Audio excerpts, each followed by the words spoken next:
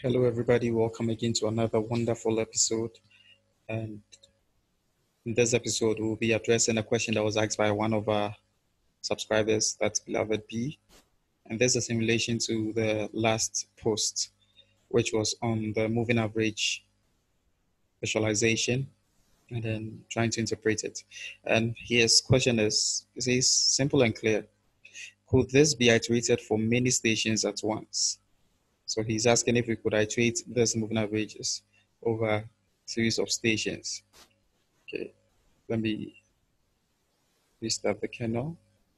All right. So this is very possible. First, what we need to do is to create a list of the stations. So in here, I'm going to bring in some station lists. Okay, so this is just a list of stations. All I did was to create the name stations and then open the square brackets and in them indicate each individual location as the station name as a string, the longitude, and then the latitude. So we have Accra with its longitude and latitude. We have Abuja, same, and then Ouagadougou, same. Now, from there, what we need to do is to keep this whole line, what we use for the moving averages, into a for loop. So I'm going to do here for stid in stations.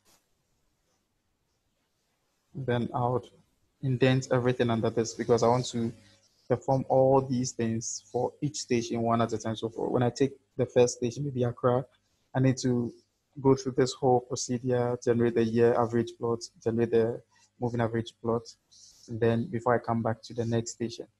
And also I would want to save each station in a separate output. So plt.savefig, that's to save the figure.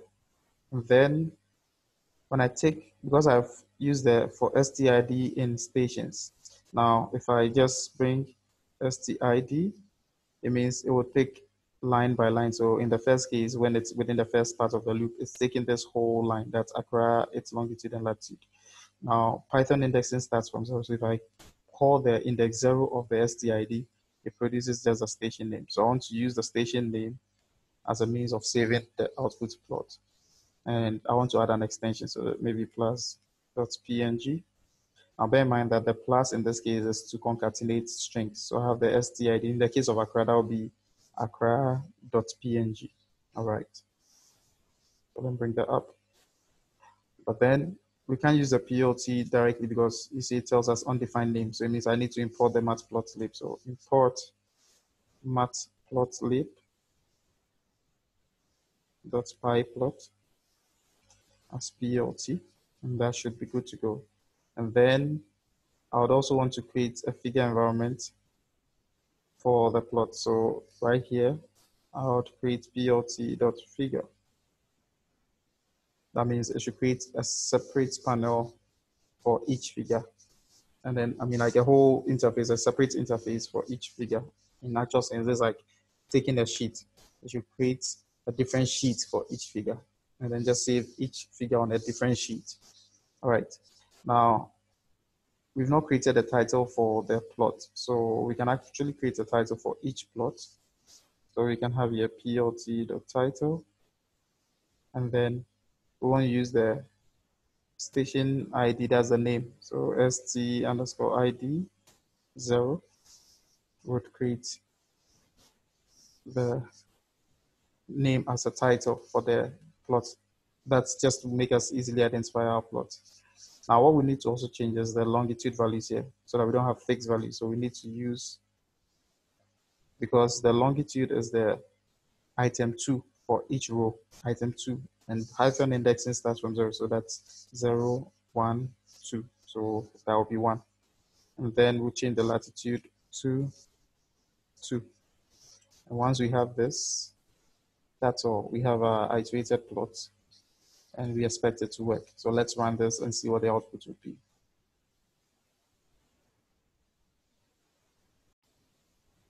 Okay, so that provides us with our plot.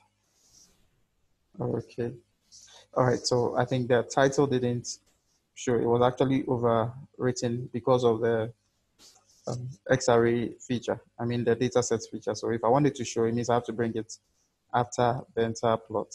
So then put it here rather, and then let's rerun it. Okay, and then you have it showing. And that's exactly it. So if I go into my file explorer, I should be able to see the files saved. So in this directory, let me extend this down a bit. So in this directory, we have abuja.png, we have accra.png, and we should also have wagadugu.png. That's it. And that's how you get your iterated plots. In a subsequent video, I'll show you how to, how to actually deal with all these iterations and when to know exactly where to place what structure or what syntax within a loop, and then how to deal with it. Because positioning is very key. You need to understand the program from different angles before you can implement it. So I'll try to delve more into it in a subsequent video. Hope you enjoy this. Keep learning, keep programming, be the best that you can. And like I always say, it's always bigger and better at the other side. So keep pushing till you attain and then you make it. And then don't forget to subscribe if you haven't. If you already subscribed, give this video a thumbs up, like, share, and then comment. And we will address all your queries in subsequent videos. Thanks a lot for watching. Have a wonderful time.